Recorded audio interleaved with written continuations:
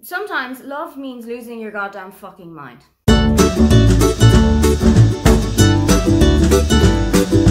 Hi, welcome, come on in. My name is Aoife and today I am taking you through my TBR for RomComAthon, and I'm also going to share with you some suggestions, some ideas, some books that I think would fit into some of the prompts. RomComAthon starts on Monday at midnight in Berlin time, and I genuinely have been waiting for this week pretty much since we said that we were going to do this again. I am being joined by my lovely co-hosts Brie from For It Wasn't a Book and Michelle from Michelle's Library, and we are taking this entire week to just celebrate love, celebrate romance, and celebrate our favourite rom-coms. The way that we're going to do that this time is that we are having all of the RomComAthon prompts matching up to some rom-com movies that we have loved, that we have seen, and that we think that everybody else loves too. There are 7 reading prompts, there are 7 self-care prompts. They are all connected to rom-coms in some way, whether they be traditional ones, whether they be ones from Netflix or from Hulu or from Amazon Prime. But if you are like us, if you are a rom-com fan of movies, if you are a rom-com fan of books, then definitely this is the week for you.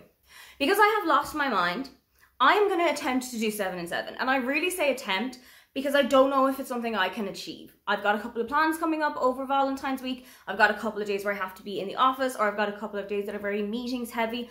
But to the best of my ability, I am going to try and do 7 books in 7 days. Is it possible? Who knows? Have I lost my mind? 100%. But let's take a look at what the books that are on my TBR are. For Sweet Home Alabama, we want you to read a second chance romance, and for this one I am going with You Deserve Each Other by Sarah Hogle. This is another kind of a second chance for me because I have actually tried to read this before, but I didn't connect with it super well, but I'm going to try it again. I'm going to give it another go and I'm going to see how I get on. Second chance romances don't always work for me, so that might have actually been the problem itself, but I'm really going to persevere. I'm really going to give it a go and I'm really going to see what happens. You Deserve Each Other follows Nick and Naomi, who are engaged and they are in the process of planning their wedding, but things start to fall apart, the cracks start to show, and they are realizing that maybe they aren't as well suited for each other, maybe they shouldn't be together, maybe they should call off the wedding. However, Nick's parents have been paying for the entire wedding, and both of them come to realize that whoever calls off the wedding is going to be held responsible for all the costs up to now and everything that needs to be still paid. So Nick and Naomi try to sabotage each other into calling the wedding off, but with all of their hijinks and with all of their scheming, they start to realize that maybe they do care for each other after all. I have got my eyes on other Sarah Hogle books. I know that she has written Twice Shy, and that is supposed to be a gorgeous contemporary romance, kind of with like a house flipping or a house renovation situation, which I love reading. And I've also got a copy of Just Like Magic, which was her Christmas release last year. But I think I want to go back to the start. I think I want to give You Deserve Each Other another chance and see if maybe I can fall back in love too. Next up is Friends with Benefits, where you want to read a friends to lovers romance. And for this, the perfect opportunity to combine 2 readathons came into my hands. This is Take a Hint, Danny Brown by Talia Hibbert, and it is the second book in the Brown Sisters series, but also the February pick for Sister Along, which I am going to be co-hosting with Victoria from What Victoria Read over February. Both of us are going to be reading Danny Brown over the course of February, but I thought there was no better time to read it than during RomComAthon. Danny is far and away my favourite of the 3 Brown sisters. Danny is my favourite book of the 3 Brown sisters. So when Victoria asked me if I would like to host Sister Along with her, there was only one book that I knew I wanted to be part of. Danny is the middle of 3 Brown sisters and she is studying for her PhD at the moment. And one evening while she is in the labs, the building that she is in has a fire drill or catches fire, and she is lifted to safety by Zaf, who is the security guard in the building that she's working in. He rugby lifts her out of the building and everybody is now putting them together online. There are viral pictures of them online. There is the hashtag rugby and everybody is putting them together and saying how great of a couple they would be, so they lean into it. Zaf is a rugby coach and he works with children who come from financially poor areas, who are struggling economically. So to bring a little bit more buzz to this charity that he has got and to bring a little more buzz to the team that he is running, Zaf and Danny decide to fake date each other and to boost their popularity a little bit more. But of course, with fake dating always comes real feeling. If you've read the Brown Sister books, if you have enjoyed the Brown Sister books, if Danny is one of your favourites like mine, Victoria and I will also be hosting a live show at the beginning of March about Danny Brown. And there are other co-hosts among the entirety of us. They're also going to be reading the other Brown books in the series. So if you've never read them yet, or if you've read them and you've loved them but you want to discuss them with somebody, now is definitely your time. Next is Dirty Dancing, where you want to read an age gap romance, and for this I am going with Mistakes Were Made by Meryl Weisner.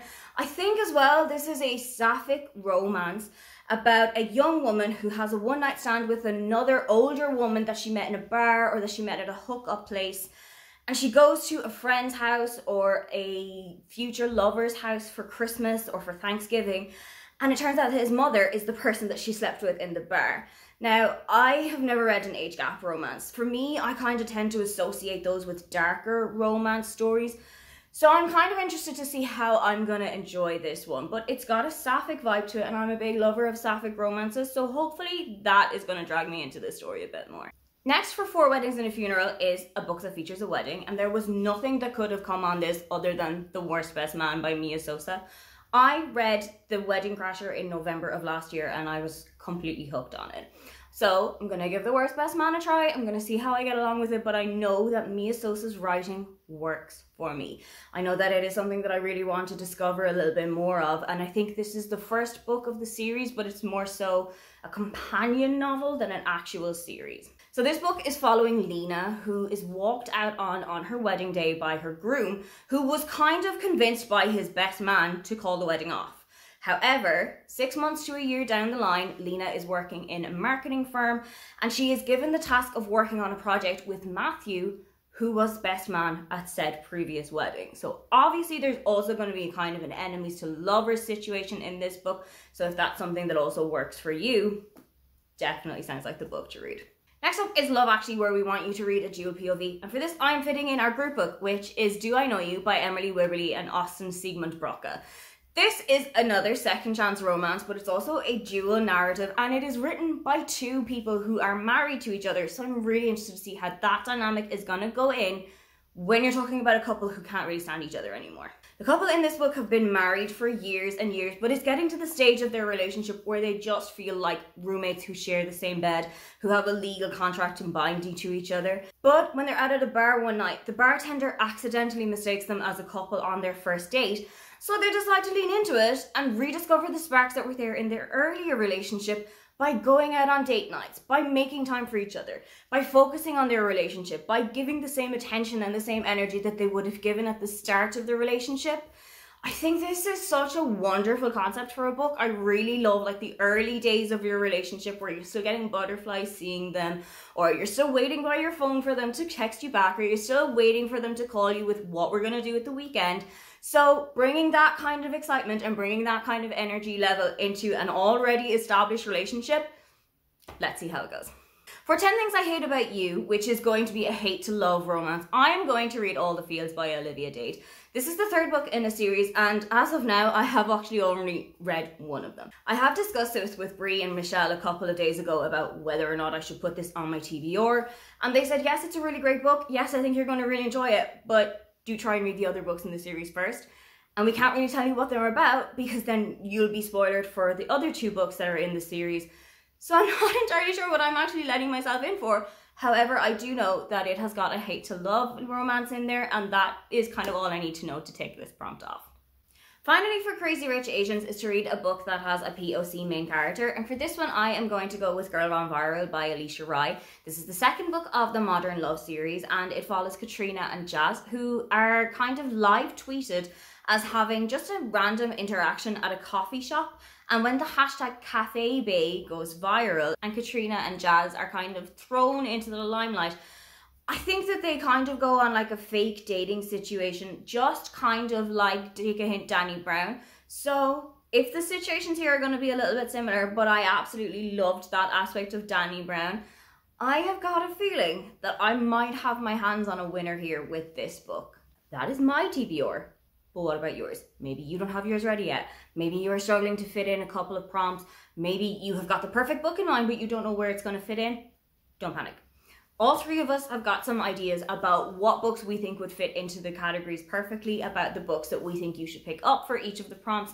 All three of us are taking different prompts, so I'm going to be covering 3, Michelle is going to be covering a different 3, and Brianna is going to be covering a different 3. So if I haven't covered the prompt that you are missing, go and check out their videos too, because absolutely guaranteed, somebody has got the perfect suggestion for you. The 3 that I'm going to be covering are Enemies to Lovers, books that feature a wedding, and books that have a POC main character.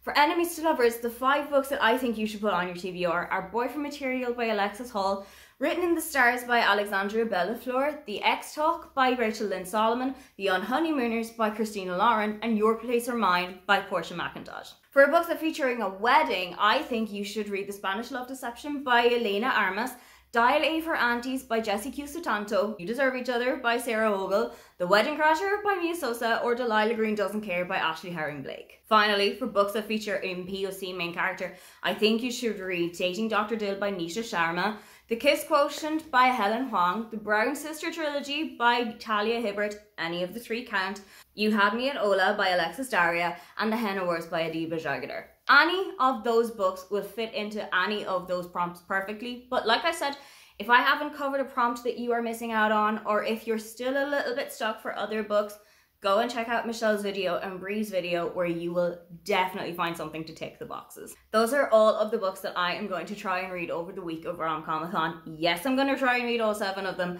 No, I probably won't get to them. But the intention is there, and it is the thought that counts. Let me know in the comments below what your favourite rom-com is.